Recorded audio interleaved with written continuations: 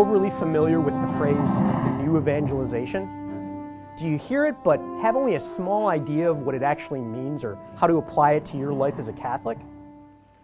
Blessed JP2, as well as Pope Emeritus Benedict XVI, as well as our Holy Father Pope Francis, have spoken highly of this. Now it's time to learn and apply its message to your life and the lives of others on this new show called Baptize All Nations. During this preview, we'll discuss the necessity of personal holiness as a proper foundation for evangelist, as well as the various helps that the Church has given us to become holy. Check out the preview from this week's 4th episode. In order to be an evangelist, we must spiritually be open to receiving the graces that God wants us to have, and that's done through the sacrament of confession. Pope Benedict XVI said in a speech in 2012 that the sacrament of confession is the path to the new evangelization.